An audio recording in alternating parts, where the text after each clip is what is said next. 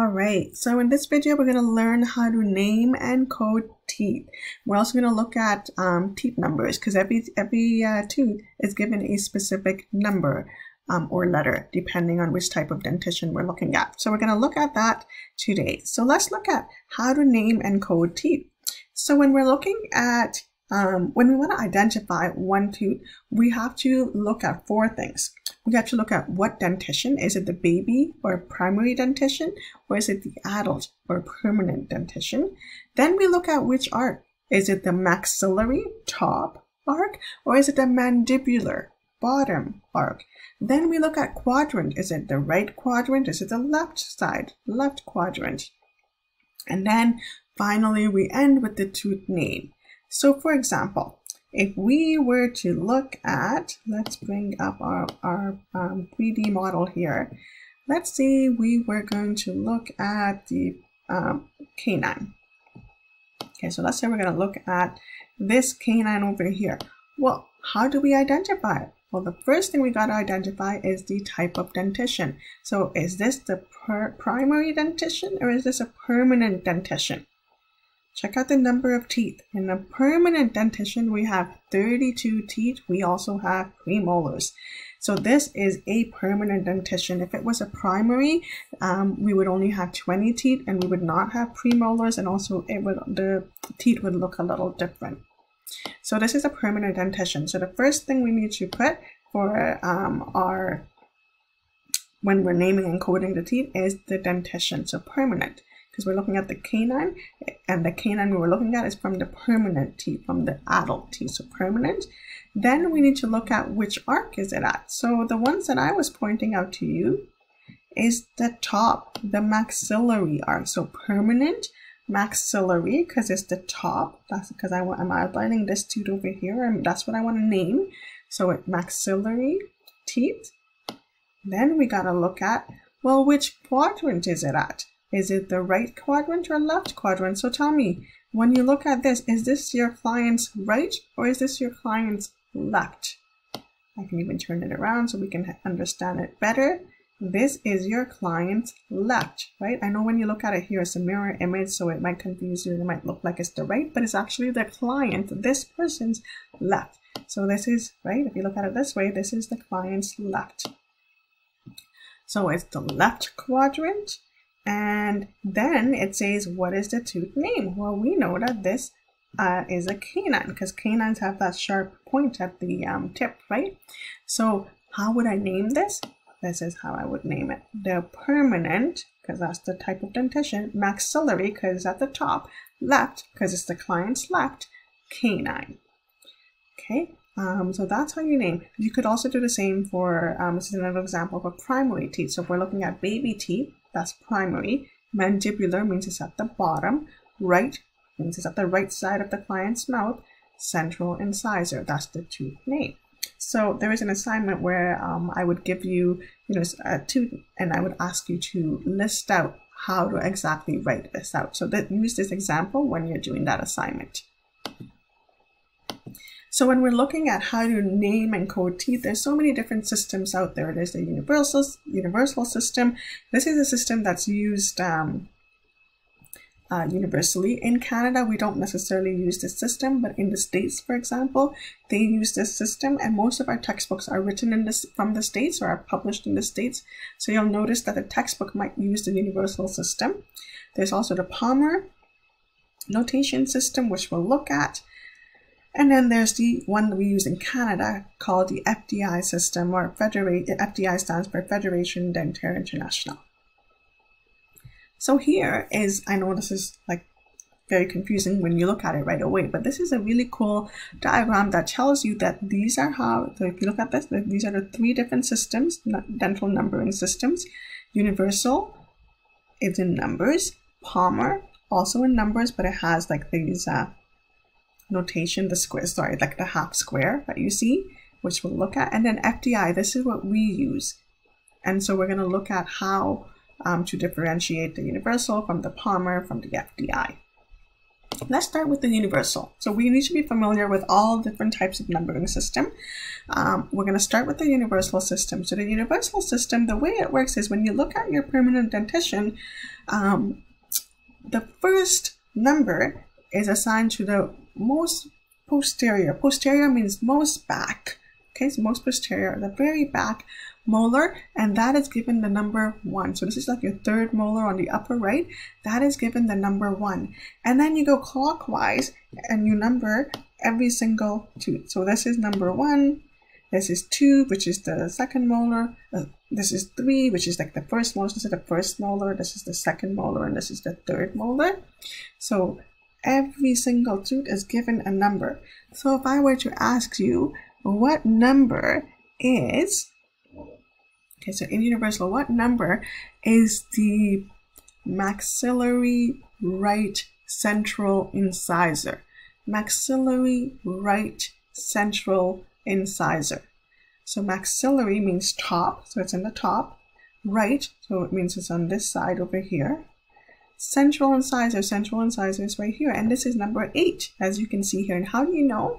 Well, you have to count from the very back. So 1, 2, 3, 4, 5, 6, 7, 8. This is the 8. Now, sometimes you know how people get their wisdom teeth extracted. So let's say all the wisdom teeth are extracted, and you only have your second molars. We still call this 2. We still would consider this 2 because 1 is still considered your third molar. So even though you've extracted it, this does not become a 1. The 1 is always referring to the third molar on the right side. So we would still, call the third molar a 1 on the upper right. And it's still called, a third molar is called 16 on the upper left. Okay, so even though someone has extracted their teeth, it's not like we would then number this as 1, 2, 3. No, number 1 always starts with the third molar, whether you have it or not on the upper right. Okay, if I were to ask you, can you tell me what tooth number is in universal system? Let's do the left, mandibular left, first molar. Mandibular left, first molar. Mandibular left, first molar. What universal system tooth number is it? So the left side is here. Mandibular means the bottom. And first molar, this is the first molar, this is the second, this is the third. So this is your first molar. It would be number 19. Okay, it would be number 19. So in class, we're going to go over some examples like this. Now, when we're looking at baby teeth, okay, this is a primary dentition. And as you know, primary dentition has 20 teeth. It does not have any premolars. It only has molars. Instead of numbers, which is what we did in the universal system, right? Every tooth was given a number. Here we're doing letters. So the very back on the upper right is A, then B, then C, and so on. Okay, so if I were to say, what is mandibular? So let's look at the mandibular right central incisor. How would you identify that tooth in universal system? Mandibular right central incisor. What letter is given to that? And this is a primary teeth. So if I were to be more specific, it should say primary mandibular right central incisor. Primary mandibular right central incisor. So primary, this is primary teeth. Mandibular is the bottom. Right, well, this is the right side. Central incisor. Central incisor is right here. P. Central incisor, lateral incisor, canine, and the molars. What about the primary mandibular right second molar? So this example here. So primary refers to the primary teeth. This is baby teeth. Mandibular, bottom. Mandibular refers to the bottom. Right. So this is the right side. Second molar. This is your second molar right here. Sorry, this is the first molar. This is your second molar. Second molar is given the letter T. Okay, so this is how you identify it. So universal system, it's a numbering system where you identify the permanent dentition in numbers and the primary dentition in letters. Now let's look at Palmer. So Palmer notation system is interesting because what they do is they have a vertical and horizontal line in each quadrant. And the way it is identified is each of the 4 quadrants is given its own quadrant bracket. So if we were, let me see if I can give you an example. If we were to look at the central incisor on the left side, okay, so on the left side, the way you identify the central incisor is you draw a quadrant bracket and you put 1. So the central incisor on this side, on the left side, is a 1. If I were to say on the left side, can you identify the third molar? The third molar, so this is the quadrant bracket, which indicate that it's on the left side, and the third molar is given 8. So every tooth is given a number. 1 for central incisor, 2 for lateral incisor, 3 for canine, 4 for first premolar, so on until the third molar, which is an 8. And you give a quadrant bracket and you put the tooth number. So let's try to put this together. I will show you guys this over here. Okay, let's do, you know what? Let's do the right side. So this is the client's right. So if you look at it this way, this is the client's right side. Okay, so this is the client's right side. If I were to identify every single one of this tooth, how would you do it? Well,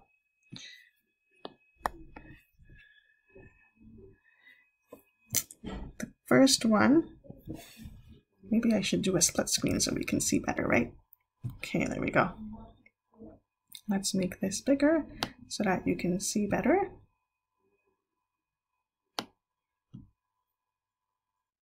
So this over here, this tooth over here, this is central incisor on the right side, okay, on the right side. How would you identify this? Well, first you draw a bracket, the quadrant bracket, which looks like this, and then you would say 1 for this tooth over here. Then we're like, okay, what about the lateral incisors on the top? Again, you draw the quadrant bracket like that because it's referring, this quadrant bracket is referring to the maxillary right side, and you put 2, and you go all the way down, right? All the way till you get to the third molar. What about this side here? What if I wanted to identify the mandibular right first molar? Well, the first thing you do is you draw the quadrant bracket. So the quadrant bracket for the bottom would look like this because that's identifying. So if you look at all the quadrants, it would look like this. So this quadrant bracket refers to the mandibular right. So that's why I have the mandibular right quadrant bracket here. And we're identifying the first molar. Well, the first molar is the number 6. How do you know it's the number 6? Because if you look over here, 6 refers to the first molar, 7 refers to the second molar, 8 refers to the third molar. So that's how I know that this tooth over here is a 6 because it's the first molar, and this is the quadrant bracket that I'm giving for the mandibular right.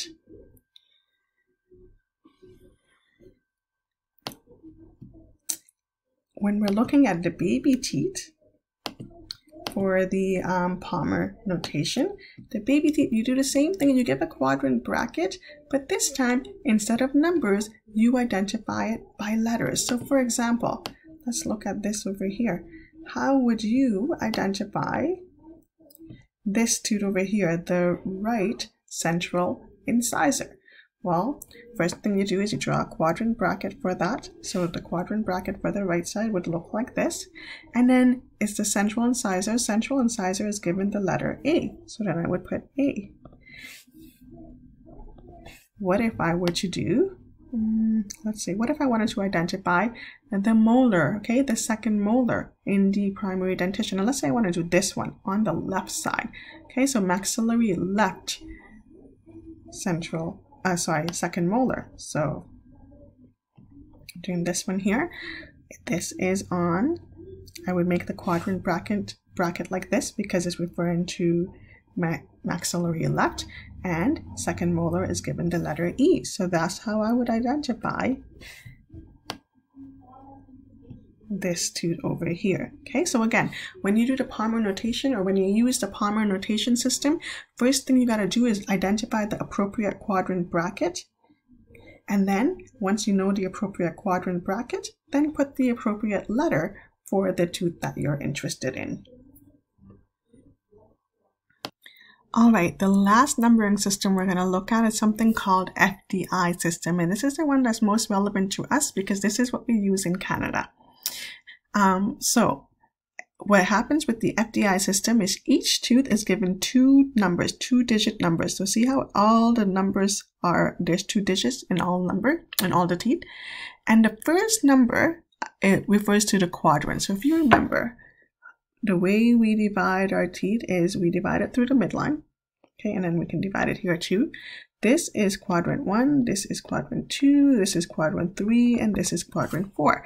So if you look at here, the first number in all these areas, if you can see number 1, that 1 refers to quadrant 1.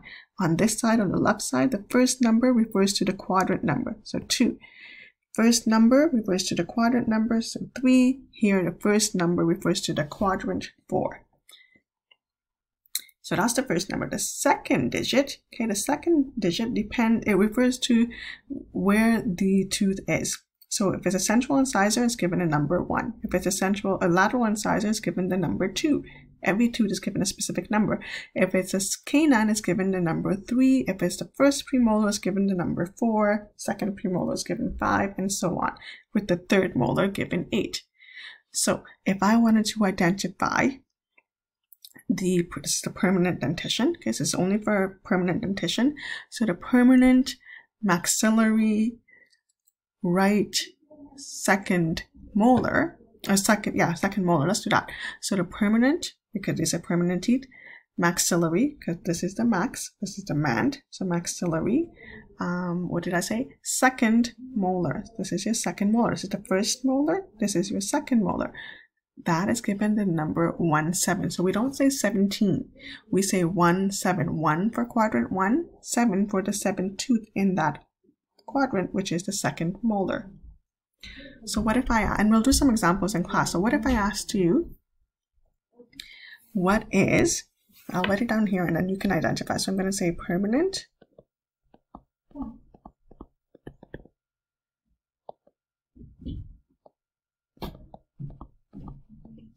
mandibular left canine. Okay, so permanent means permanent teeth. Mandibular, so now we're looking at the mandibular left. This is the client's left side. Canine. This is the canine. So this you would say is the 3-3. Okay, not 33. We say 3 for quadrant 3 and 3 for the third tooth in that arc, which is the canine.